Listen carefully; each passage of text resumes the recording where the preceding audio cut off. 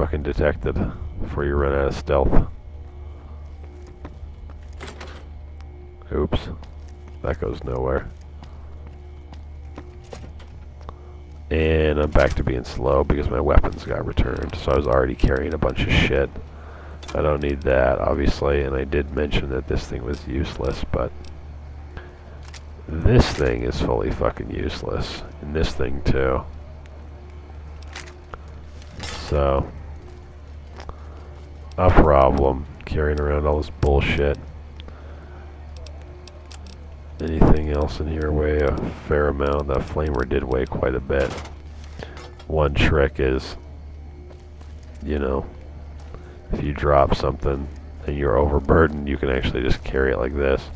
If you just so happen to have like say for instance when you're doing dead money and you want to take all those gold bars out of the place, you can carry them all the way to the elevator like this, drop them on the ground, pick them up, you know, and then you'll have them before you leave the elevator or whatever. Alright. So, you can come with me too. I don't know why you guys don't fucking heal. You should be better off than that. I guess I'm not taking any fucking motherfuckers out on dates. I don't know what I was going for there, but yeah, anyways. So I have quite a bit of shit here. I'm gonna fucking sell it up, and then I guess we'll fucking do something. This guy's got quite a bit of shit. I like the idea of giving the Euclid C finder and the other stuff that's kind of like not particularly important, but just the other shit that Veronica wants you to find, because you can get all of this shit for her if you want, but no. Yeah, see how many fucking sensor modules we have now. That's a lot. So here's the thing about these grenades. I think at some point in the future I was looking at this stuff. I was looking in particular at this thing and I was like, well, this thing has a clip of 6 fucking shells and the other thing has a clip of 1 fucking shell. But it's way easier to hit dudes before they disperse all over the place. And this thing doesn't do nearly as much damage with 1 single shot. So instead of going fucking bananas and buying that thing instead, I'm just gonna keep my caps and fucking continue to buy the 40mm grenades instead of buying up all these 25mm bullshits. And I'll actually sell this stuff off because we don't need it. The missiles are totally cool though. There's no reason not to have the missiles. I don't even know what this thing would be good for. The high velocity missiles either. Like, what the fuck are you gonna do with that? The rockets are cool, but we're not to that point yet. We have a lot of the different ones. Why the fuck would you want a low yield mini nuke? That doesn't make any fucking sense at all. So, and then if there's any Denariuses in here, I guess there's not, or else they would have been right there. That ain't too bad. So I'm kind of glad about that. I don't have to fucking switch it all out. So, Cass, here's the thing. I got all the evidence. You feel good about this?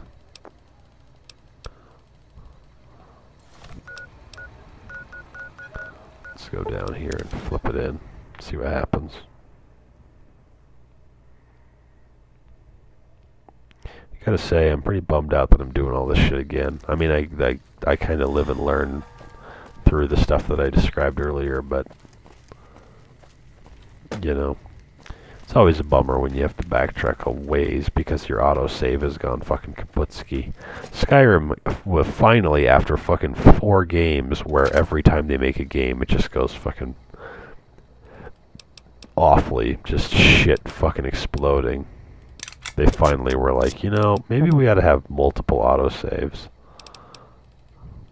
That might help. For just in cases, you know. Yep. So now she's gonna fucking tell me that she's all calmed up. Are you alright? So she's got the calm heart. And we could go through and kill Lafferty, Alice McLafferty and the other bitch, and she would get all squeezy about it. But it kind of bums me out that she doesn't get like a sweet new outfit. I think everybody else does. When you convince Arcade Gannon to, when you convince Arcade Gannon to be your fucking homie or whatever, and do his request for him, he gets like a fucking Tesla suit or some shit. When you convince Boone to go one way or the other, he gets like a sweet fucking suit. You know?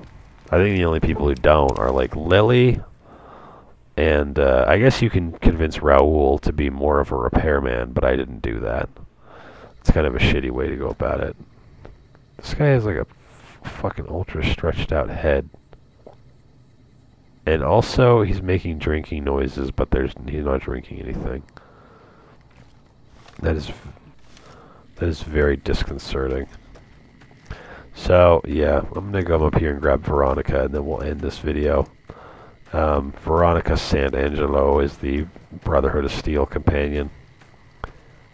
And she is voiced by the female Will Wheaton, whatever the fuck that girl's name is, but unbelievable street cred.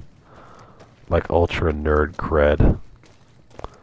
Yeah, I'm gonna get crucified on YouTube for not knowing that woman's name, but she's the girl in Dr. Horribles, and she's in the Guild, and just extremely fucking like career-making type shit. I know she does some guest appearances on like all kinds of gaming channels and shit. She does at least one with Day 9. Oh, her name is Felicia Day. That's who voices this chick. And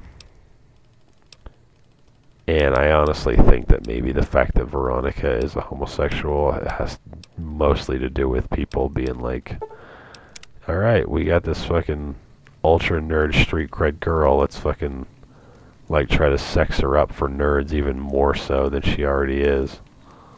But, you know, there's plenty of people in this game who are like homosexual, and it's not at all weird. Like, you can get the information about where fucking Benny is from Manny Vargas by having the, like, confirmed bachelor perk. And that's way, way more fucking interesting than just being like, oh, I'm just a girl and I just, like, kind of slam my fucking vagina down on the table and everybody just does what I want.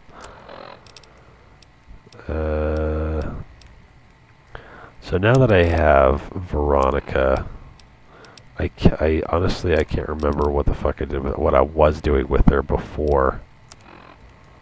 Oh, I went and did all the Red Rock stuff.